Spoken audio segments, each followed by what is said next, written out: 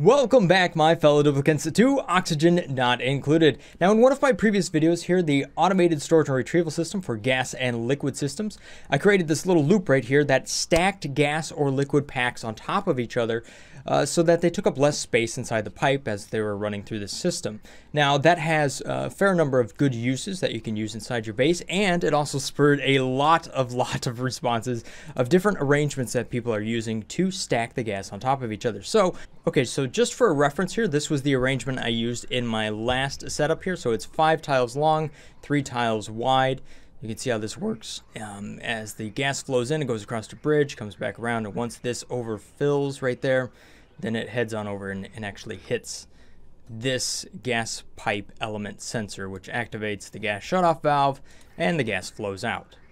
So this next arrangement comes from D34, and there are also some other comments talking about using gas reservoirs and liquid reservoirs to stack things to 1 kilogram each, because as it flows out, it's going to flow out at its maximum rate, so long as there's enough in the tank for that to happen. So in this arrangement here, you can see that the gas is flowing in, and we have a couple different bridges, so there's an overflow detection loop on this. So just to run through this, the gas is flowing in here and going into the tank, and then it fills up to the point where it is over full, and then that loop runs out over here to a gas pipe element sensor.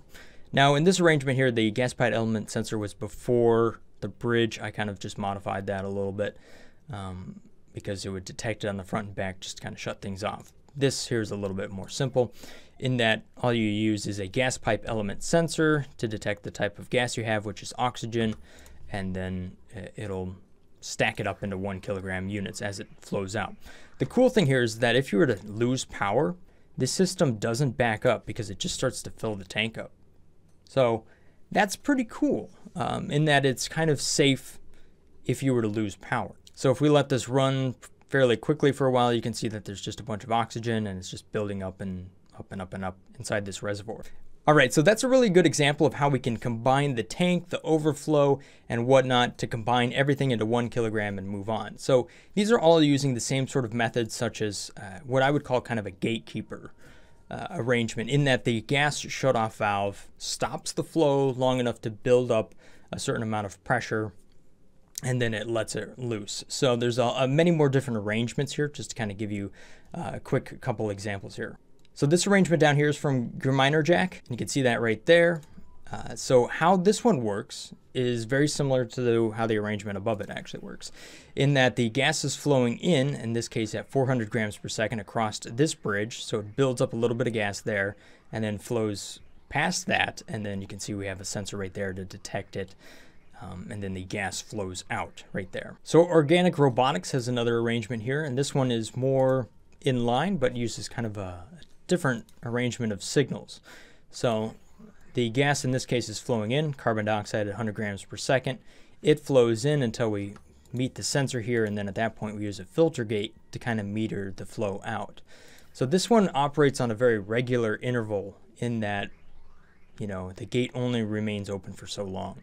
And you can kind of control that depending on how big a loop you have before it. So if you wanted to build up a fairly large charge here and then release it for, I don't know, 20-30 seconds, this might be a loop that you could use. This next arrangement comes from Saturnus over on the forums, and he saw the video and he's like, here's a really good arrangement for this. So check this one out. This is pretty slick. It has a couple of bridges right here that are kind of stacked right next to each other, and then about 3 tiles worth of gas pipe right there. So this is how this one works. So you can see that the gas is flowing in and it skips over this spot right there and into that spot right there, and then starts to build up gas. And then once this is overfilled right here, the gas moves from this spot to there, and that's where the sensor detects it. Now there was one thing that I was talking about right here, and that was using a temp sensor and not being able to detect single packets. I've tried the temp sensor and I just wasn't able to get it to work. I think there might have been some recent changes and whatnot to the whole thing. Maybe, maybe not. Maybe you guys can let me know down there in the description if you can get the temp sensor to work. But for right now, I'm using just the gas pipe element sensor because I know what kind of gas is going to be in here, which could potentially cause problems with all of these arrangements if you have a mixed gas going into them. There is an additional clever thing that's going on here, and that is that the gas pipe element sensor is placed on the end of a bridge. And that was something that I never did for whatever reason. I think it's because I wasn't able to put a element sensor on the end of one of these valves. So I kind of thought, okay, it probably shouldn't be on the end of a bridge.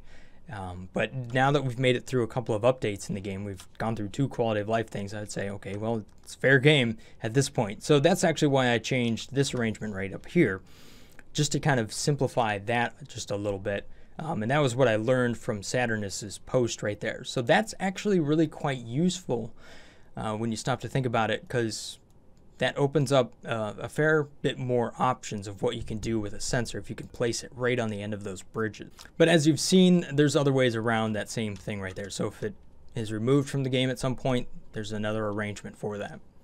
Now, in the theme of doing the same thing, but in many different ways, I rearranged this a little bit, just to kind of change it up a little bit. And what I've noticed is that it has a different pattern on how it actually pumps the gas out. And it actually operates more frequently than the one above it, even though the flow into it is the same. Just kind of interesting how that all works out. So there's so many different ways to kind of, again, do the same sort of thing, but differently. Okay, so far all of these arrangements that I've looked at thus far work using a gas shutoff valve and then a sensor that's meant to release that pressure down the line. There are, however, some other arrangements that might actually work to increase the pressure within the pipe within a certain range of flow, or potentially they might just work all together without any automation to begin with, which would make it pretty handy in that you don't need as much research in order to make the parts, and you don't need refined metals. So let's take a look at some of those. Okay, so this next arrangement here comes from Mongo, and you can kind of see how that's working right there. So 1 kilogram is moving out, and then it kind of tick-tocks back and forth. But in this case, it just kind of is doubling the actual flow that's coming out of it for whatever reason. So there might be some other arrangements that we can do here to kind of give the gas more options as it's exiting this so that it can stack up even more gas. So you can see here that the gas is now being stacked up 3 to 1. So 100's coming in, 300's going out. Just weird. So this next arrangement comes from Neves, and it really starts to hit on that idea of if we can move gas around and kind of slow it down within the pipe, it will stack up before it exits whatever kind of crazy arrangement we come up with here. So in this arrangement here, it goes from anywhere from doubling to quadrupling the packet size. So depending on how this is flowing in, if it's flowing in roughly at 500 grams, then it should pretty much always give you 1 kilogram out. But again, this really just depends on what the flow is running into it. So if we were to bring in bigger chunks here, you're going to see that this is 400, and this is going to slow down quite a bit. So you can see we're now getting 1 kilogram chunks out pretty much. So you can see here that this is giving me fairly big chunks that are on the way out, but it doesn't necessarily work for me. It did, however, spur the ideas of what I could potentially do to really double or triple or quadruple or whatever the flow that's running through that. So here's where I really jumped into the deep end and just started playing around with a lot of different arrangements, trying to come up with a way to compress the gas always into 1 kilogram tiles without restricting the flow and without using any sensors. And there's got to be an arrangement that works, okay?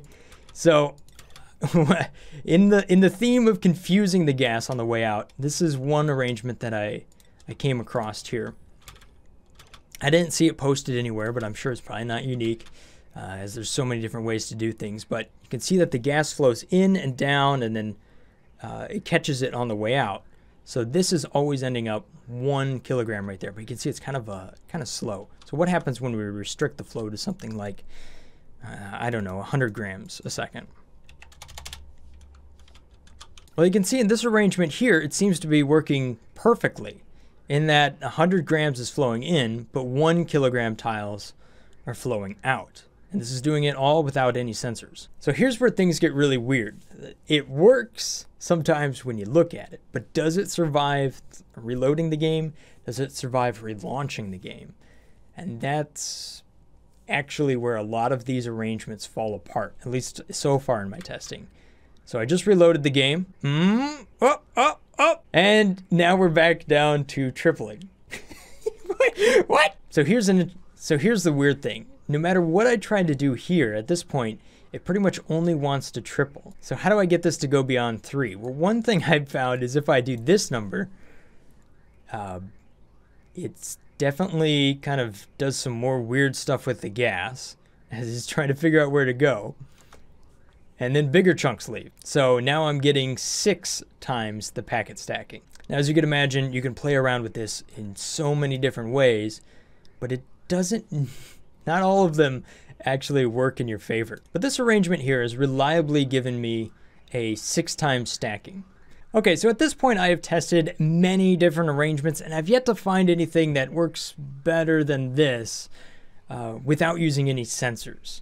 And it's kind of a weird arrangement, so you might just want to, maybe you'll find that useful. I'm sure there's something out there because I've seen some really promising results. But the thing is it promising results the first time you set it up? Does it work when you look away from it? Does it work when you reload the game? There's many different ways that something like this can start to give you a little bit of heartburn. So far, this has been the best thing that I found. But trust me, I've tried about 20 different arrangements thus far. Now, if I could have your attention for just a moment here, there's a new bundle that dropped on Humble for books about computer science right here. This is pretty thick, pretty deep topics right here as far as a lot of different references of useful information for those of you that are really deep into programming. I know a lot of you actually do look into that programming stuff, and I'll be honest, a lot of it's over my head.